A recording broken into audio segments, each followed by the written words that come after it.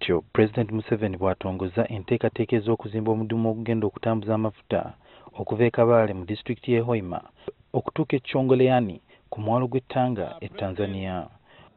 Amazireira omudumu guno nga genda kutambula kilomita 145 era gwakuyita mu disitulikiti 9 za Uganda n'endala 24 ez'e Tanzania.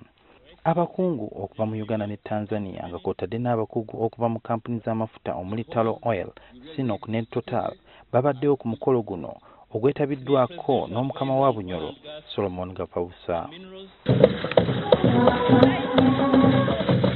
Akiikiridde Pulezidenti wa Tanzania era nga ye Minisita w'ensonga z'ewabweru Dr. Gaston Mahiga asiimye obukama bwa Bunyoro ne gavumenti ya Uganda okuzuula amafuta nga kw'otadde n'okukkiriza pipeline y'amafuta okuyita mu gwanga lya Tanzania.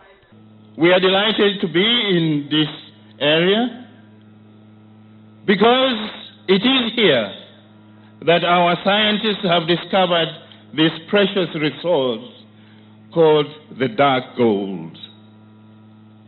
You as Banyoros are indeed the custodians of this resource, and we thank you.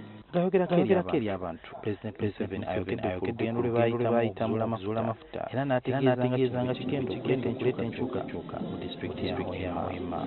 Ono asiimye Tanzania okukiriza Uganda gw'amafuta mu ggwanga lyabwe awatali kutawaanyizibwa. Ningoza kwebaza Tanzania abokutukonyera okurabya ebomba ya majuta owaabo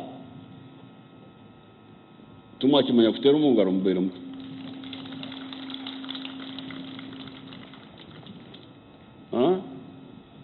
Omuntu nakwikiza kurabya ekintu omu nsi ye iwe nokwata omunshaho. Omudumu gusuubirwa okutumbula enkulaakulana mu Bunyoro era nga twogerera waliwo enteekateeka ez'okuzimba ekisaawe ky'ennyonyi. Sohail Mugabi, NTV, Hoima.